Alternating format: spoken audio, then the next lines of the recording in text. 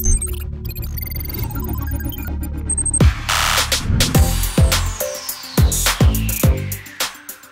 subcompact sedan segment is here to stay, and with Hyundai bringing in the Accent facelift, Maruti Suzuki upping the ante with the new gen Dzire, and Volkswagen's Amaze receiving a 1-litre engine, of course Honda did not want to be left behind.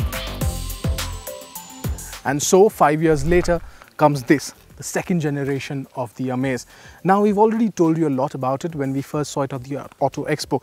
Finally we get to get behind the wheel of this one. So what all's new? In fact, this one is based on an entirely new platform. It's 17 kgs lighter than its predecessor.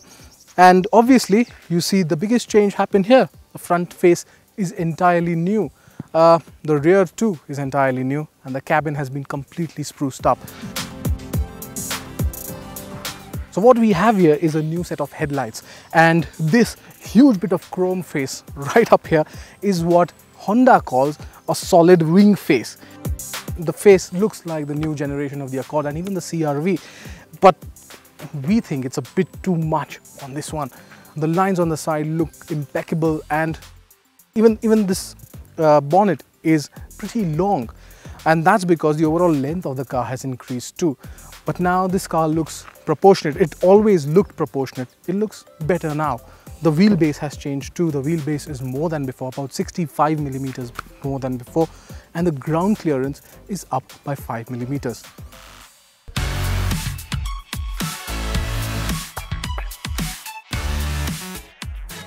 The new chassis is lighter, resulting in a drop in the car's overall weight, which Honda tells us will help in boosting fuel efficiency.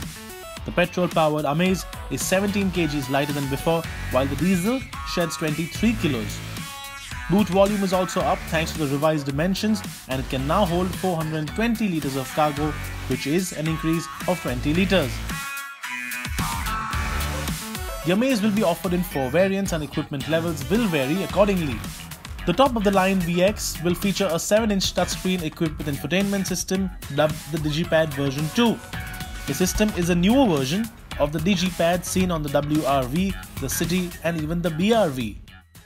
Now the biggest thing that Honda has been able to bring into its car is a completely new dashboard, new steering, and a nice little 7-inch infotainment system, which now also happens to have Android Auto, Apple CarPlay, navigation, and a lot more. The inside has been completely refurbished, which is why you enjoy this entire spectacle of black and beige, and it goes well with the premium looks that Honda wanted to give the car. Sadly, these features will go missing in the CVT variant, which sees a very basic music system with white illumination and gets radio, USB, Bluetooth and an auxiliary input. Another feature that is absent in the new Amaze are the rear AC vents, and with our hot weather, future buyers will miss that. What matters in a subcompact sedan is the space at the rear, and that's what we're going to check out right now. If you remember, I've already told you the wheelbase has been increased by 65 millimeters, and that means that there's a lot of space back here. Let me just buckle up. The space at the rear basically is very nice. 65 mm has actually made a lot of difference, because there is a good amount of knee room for a person like me. The problem lies in the headroom that it has to offer. A person as tall as me still has just a few millimeters to deal with before I hit the roof, and that's solely because of the sloping roof design of the car. Back here, feature wise, there's probably hardly anything apart from just this 12-volt charger that you get. What is also important to know is that there is now an rear seat armrest as well with cup holders. This actually is very comfortable. The only thing is that the headroom is a matter of problem. Honda has gone that extra mile to make sure buyers are also spoiled for choice, which is why you get an automatic transmission in both the petrol and the diesel variant. Now the Honda Amaze always had something new in it. Even in the first generation, it was the first car from Honda to get a diesel engine. Now is the first car from Honda to get a diesel CVT in India. It's pretty good, though underpowered. This is actually 20 brake horsepower. The engine produces actually 20 brake horsepower less than the one in the manual transmission. So this one has 79 brake horsepower on offer, and there's 160 Newton meters of torque from as low as 1750 RPM, which means there's good amount of torque that comes into play at very low RPMs, and that's mainly because the CVT has been engineered to do that. So you have power from the word go, and it's very nice. Even in traffic conditions, it's very smooth. On the highway that we're driving right now, it's extremely smooth. There is also a 5-speed manual transmission on offer, but the clutch is a little heavy and even the gear changes are a bit sloppy. The CVT is surely a good option here, and the fact that it returns 23.8 km per litre makes it efficient too. But Honda said that it has worked on the NVH levels on the car, but frankly, we saw a very marginal change. Now listen to this.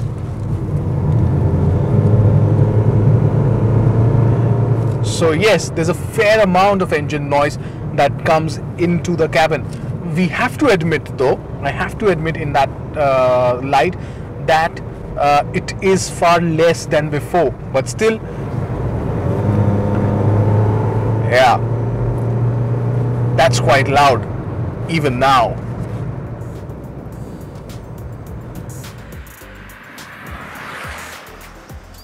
What you're driving right now is a petrol variant. This is a 1.2 litre petrol, churning out about 89 brake horsepower and 110 Newton meters of peak torque. It drives actually very nice.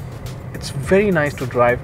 The suspension setup is well, on a little on the stiffer side, but it takes on all the undulations on the road with ease. There is a bit of bounce when you hit one of those undulations or some potholes, but there's not much movement as such inside the cabin.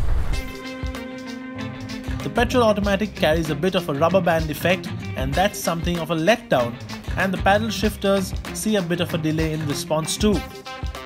As far as safety features are concerned, the Amaze comes with dual airbags and ABS as standard. You also get features like rear parking sensors in the lower variants, while the top of the line VX also gets a rear parking camera. But the highlight of it all is how Honda has revised service costs for the new Amaze. The company said that the car will now come with a 3-year and unlimited kilometers warranty, along with the option of extending it to the 4th or 5th year of ownership for unlimited mileage as well, which is a first-in-class feature and most certainly a helpful one for car buyers in the country. Of course, the Amaze will cost more as compared to before, considering the fact that it has a lot more to offer, and using introductory prices as a tool, Honda is looking to undercut its rivals.